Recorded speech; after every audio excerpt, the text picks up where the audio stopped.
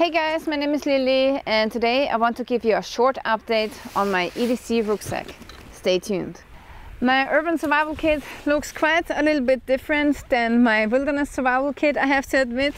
And that's because actually in the city or in the suburbs you don't need so much stuff. You have to prepare for different situations in the city than, for example, situations in the wilderness. So it's a huge difference, and I believe it's pretty important to have at least the minimum amount of urban survival tools with you. Before I want to show you the contents of this bag though, I first want to talk about the backpack itself. As you can see, it's pretty small and lightweight, and it's also a non-tactical backpack. And I've recently switched to this backpack because the other one that I had was first of all tactical. If you have a tactical backpack with molly webbing, people might figure out that you have some important valuables with you, and that might make you a target. But with this ordinary looking rucksack here, you're just a better gray man, I would say. So this is why I have chosen this smaller rucksack here. It's much more lightweight, so if I had to run away, I could run very fast, even if I have this rucksack on. The next topic that we have to talk about is self-defense. I myself have decided that I want to carry a tactical pen like this one here. I think tactical pens are great if you know how to use them. So I'm also taking some self-defense classes alongside with this tactical pen, so that I know how to use this pen and how I can use it for my self-defense. A lot of people have chosen a knife in their kit. It's also okay if you do that, but be aware that if you get in a serious knife fight, that maybe the judges will put you in jail too. With this here, the chances are much lower because first of all, fatalities are much less with a tactical pen, and also this is considered a real self-defense tool. So this is my first choice of self-defense. Okay, now let's take a closer look at my pack and what I have inside. So this here is my backpack, and as we have already discussed, I have my tactical pen here at the side, and also I do have some tissues in here and hygiene soap. Yeah, it's always important that you keep your hands clean, especially if you use public transport a lot. Then here at the back I have a secret compartment. In here I have my wallet and also my phone, and this is great because thieves won't be able to get behind your bag like this. So this is pretty much thief secure. Then here at the front I have another compartment at the side, and in here I have my gloves. These are tactical gloves. They're really awesome because they will give you good protection for whatever you want to use them for. So if you still have time before a fist fight and you can put on your gloves, it's always an advantage to protect your fingers. And also these gloves will protect you from shattered glass or a sharp fence, something like that. So it's always important that you have a good pair of gloves on you. Next, on this side I have a couple of items here. In here I have my tactical pouch. I have a power bank, and also in here I have my Leatherman Wave. This is one of the best multi-tools that you can get, the Leatherman Wave. I can really recommend this one here. It has some really strong pliers, and also it has a small knife blade. But as you can see, my Leatherman Wave rusts a little bit here, and that's because unfortunately I have bought the black version. So if I had to make the choice again, I would definitely go for the stainless steel version. So rust is really a problem with the black version here. Yeah, the power bank is always important. It's important that you can recharge your phone. Okay, now let's check out what's in my tactical pouch here. So let's open this up quickly. I just take out all of the items that I have in here. So this is it. This is what I have. First of all, I have a all weatherproof notebook. Very important that you have some kind of paper where you can write down some notes. And also I have a permanent marker and a normal pen here to take notes. This is very important. Next in here I have, this is just for my glasses, so that I can clean my glasses when I have to. Then I have some super glue, always good to have. And next in here I have electrical tape, and you can use this for a lot of other things, to do some repairs. So this is always good to have in your EDC kit.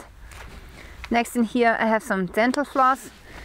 Yeah, I mostly use it for my teeth, but also in an emergency situation you can use it for a lot of other tasks, like for example you can make some fishing line with it. So this is a great and sturdy cordage to have in your kit. Then in here I have a lockpick set. Yeah, in my country it's legal to carry these, but in other countries you might not be allowed, so be sure that you inquire about your local laws. Then in here I have a small compass, so that I can get a general direction. So the small compass here is really lightweight, it doesn't take a lot of space in your rucksack, and it's really not a mistake to take a small compass with you. The next, for fire making, I have this small lighter here.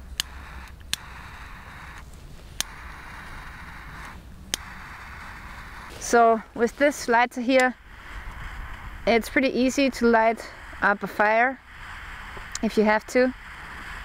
It's pretty strong, and also it's windproof. So this is my first choice of lighter in my EDC bag. I have a USB cable, so I can charge up my small flashlight here. Okay, this here is the S1 Baton Mini, and I really love the small flashlight because it's actually pretty bright. So the maximum mode has an output of 600 lumens, and that's more than enough for EDC. And also what I like about it is that it's really not too big, so you can easily put it inside of your pocket. And here you can see the battery that this flashlight runs with. It has a USB slot, and you just put in your USB cable like this, and then you can recharge this battery with your power bank. And this is pretty awesome because with this you don't need any charging stations anymore, so you can just recharge it with your power bank with this USB cable. Now the cool thing is that the company Olight has granted my subscribers a flash sale again, and you can get this flashlight here for 45% off. So that's a really good deal, and this is really good quality, and I can only recommend that you get one of these small flashlights here. So this flashlight goes back into my tactical pouch. It's always great to have a small pouch where you can put in the small stuff. So this is what I have at this side here. Pretty awesome. So now let's take a look inside of my rucksack here. I have two compartments. The main one is just for EDC, so in here I carry my groceries when I go shopping. And then I have another compartment at the back here. In the rear compartment I have a first aid kit ready to grab. In here I just have a normal first aid kit equipment with all the things that you need. I also have tampons in here and a sewing kit, so a needle is always great to have, especially when you have a splinter in your skin. So this is really just a normal first aid kit, but don't make the mistake to leave this here at home, because the chances are pretty high that you will need a first aid kit. So a first aid kit is a must-have in an urban survival kit. The next thing that I have in here is just an ordinary rain poncho. It's always good to be able to protect your stuff from getting wet.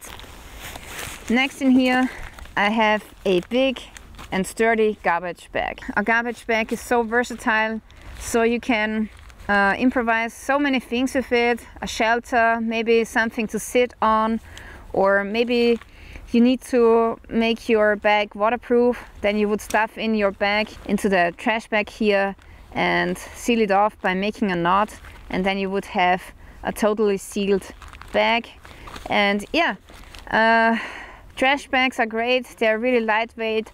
They can make an emergency shelter and so many other things, so I always carry one with me. Last but not least, I have a map in here, which is the map of my town, but also the map of the next bigger city that I might have to go to. And as you can see, I also have wrapped my maps in duct tape. Duct tape is great because you can use it to repair many things. You can use it to repair your rucksack if it has a hole in it, or maybe your windscreen has a crack and you're in the middle of nowhere. So then you can use this duct tape to repair your windows. And yeah, maps are important. You always need a means of navigation. Maybe you have lost a person and your mobile phone is not working anymore. Then you can use the map and navigate with a map.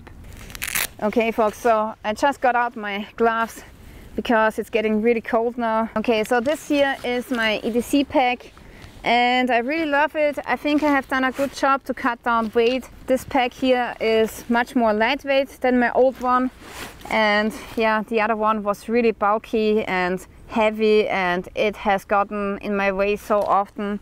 So now I'm really happy that I have the small pack here. And yeah, this is just, you know, a list of items that you can have in your backpack for the city, which kind of represents the minimum amount of gear. So these are essentials, and if you want to take more, if you want to add more items to your pack, please do so. But you always have to consider that the more you add, the heavier your pack gets, and then it might drag you down when you have to run away. Alright, so I really want to thank you for watching. This was the video about my urban survival kit, and also I want to thank the company Olight because they were so nice to sponsor this video, and also they were so nice to give my subscribers a 45% discount. So if you're interested in getting this discount, you can take a look in the description below and you will find some further information there. Okay, now it's time to go home. I really want to thank you for watching and stay tuned till next time.